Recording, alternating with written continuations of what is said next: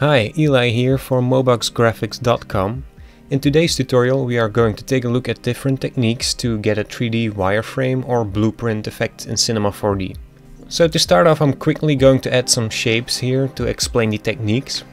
The first thing you probably know already is that you can change the display mode up here. If we use the Garage Shading Lines option, we get this wireframe look, but with no control, and we cannot render it like this. Same thing goes for the lines mode. It also doesn't look that great, to be honest. So as a first technique, let's go into our render settings and add the effect Cell Renderer.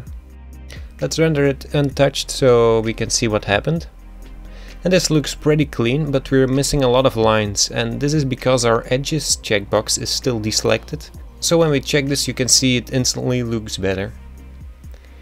So this technique is really quick and easy, and also a great way to make things look like a blueprint in a matter of seconds. To make it look even more like a blueprint, let's go to some blueprint images and copy those colors to our cell render settings. And as you can see, the lines usually aren't exactly white, it's some kind of off-white bluish color. In a render you can see it starts looking similar, but in the background we're missing this grid. And the easiest way to do this is adding a plane object in the background. You can use this either as a floor or as a backdrop. But looking closer at this, you can notice all the lines are being equally as bold. And also, regardless of how much I zoom in or out, it's always the same thickness. And this can be really useful in some situations, but sometimes you want to have more control over how your lines look, and you don't want to have them doing this automatic scale thing when zooming in or out. So that is where our second technique comes in. To start off, create an atom array up here, and to make my point clear, I'm going to drag the figure object inside of it. And depending on how big that object is, you'll get a decent looking effect or something ridiculous like this. So what the atom array is basically doing right now is adding a small sphere on every point or connection of our model and connecting these with some smaller cylinders.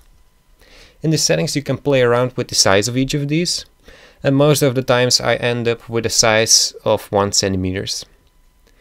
If you make both equal in size, you can see we get rid of the spheres and just keep the lines.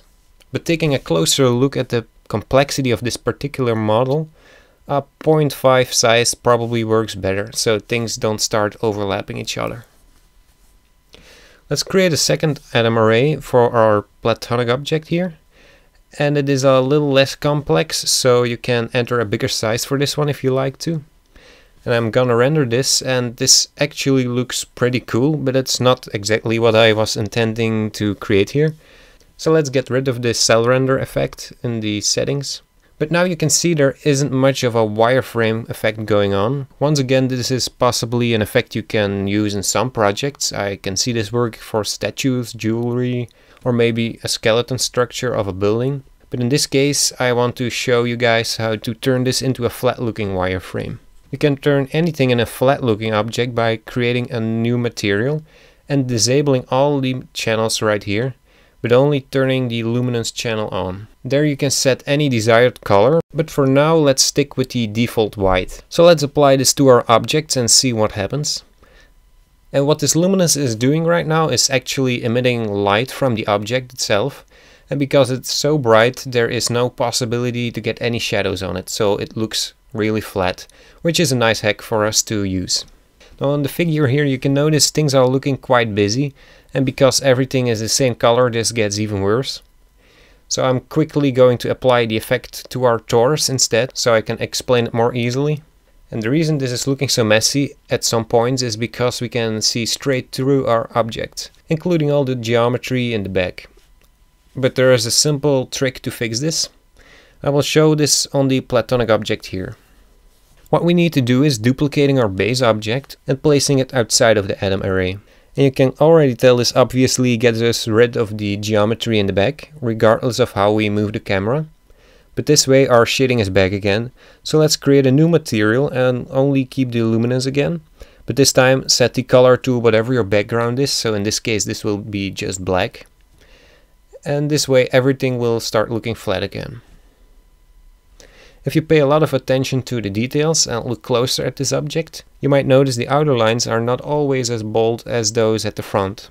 When we reverse engineer our technique, you can remember we are not working with outlines or strokes, but with 3D objects. So what is happening here is the inner black object we just made is slightly overlapping our white cylinders because it's still at the exact same size. So what we need to do now is scale down our black object by the size of our atom array. Also make sure you don't make it too small because you'll get a gap which looks even worse. Alright, so that works. Let's try this with the other objects as well. And as you can see on the torus, this cannot be done by just simply scaling it down because of the hole in the center. Instead, we need to scale down the ring radius. Now for this plane in the back, just the atom array will do because it's already a flat shape anyway. But now for the figure object, things are a little bit different again. If you scale it down, you can already tell it won't work. So what we need to do is make the object editable by pressing C, and then make sure you select all the children objects under it, like so. And now you can connect and delete, so we have one single object. From here it's just a matter of selecting all the polygons and using the extrude tool to shrink it. So we need to enter a negative value, which will be 0.5 in this case, as we made the atom array quite small. So that is it for this technique. You can see we now have more control on how bold we want our lines to appear, and it also gets bigger when we zoom in, unlike the cell renderer. Of course, you can also add color instead of the plain white. And a nice bonus effect is to add a glow to it, so you can turn it into a more science fiction looking wireframe. I'm going to turn on my interactive render region here, so you can instantly see what happens. And now you can play around with the values to get something you like. The back intensity probably needs to be set at a very large number, so it can kind of counter the large fall off of the glow itself. So these were the two techniques I wanted to show you guys. From here on in the tutorial I would like to use this atom array technique to replicate the Odessa logo in 3D, so we can add all kinds of animations to it, unlike when you would simply make it in Illustrator or something. So I downloaded the image as a reference, and let's start with a new file here.